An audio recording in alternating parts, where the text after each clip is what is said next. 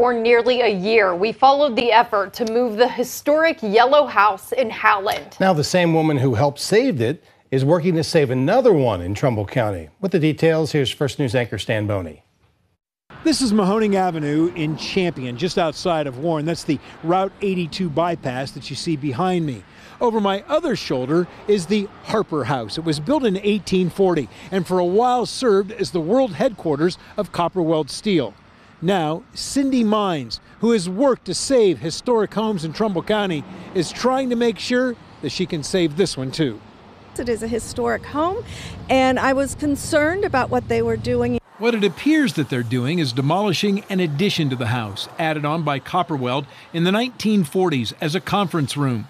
An official with the Trumbull County Building Inspector's Office did confirm that the current owner of the house and adjoining property, Warren Steel Holdings, has a permit to demolish what's there. The interior, the last time I was in, 7 years ago or so, was in a mess, but that just needs cleaned up. The bones are good. We are just ecstatic. Last year, Cindee Mines led the effort to save Howland's historic yellow house, which also was scheduled to be demolished. It has since been moved to a safe location. It is really in decent shape. Now Mines is working to save the Harper House, where the front is covered with trees and bushes.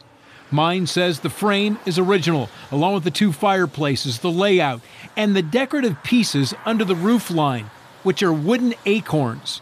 Well, I personally would like something like a restaurant or something. You don't know what it could become if you demo it. If there's lots of options out there that if people with the vision and a caring heart could do something with it.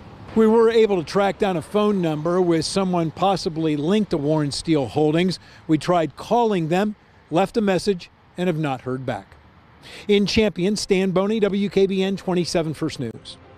Hi everyone, I'm Lindsay Watson. Thanks for watching the WKBN 27 First News YouTube channel. If you want more video news, subscribe to our channel. And don't forget to download the WKBN 27 First News app for breaking news alerts.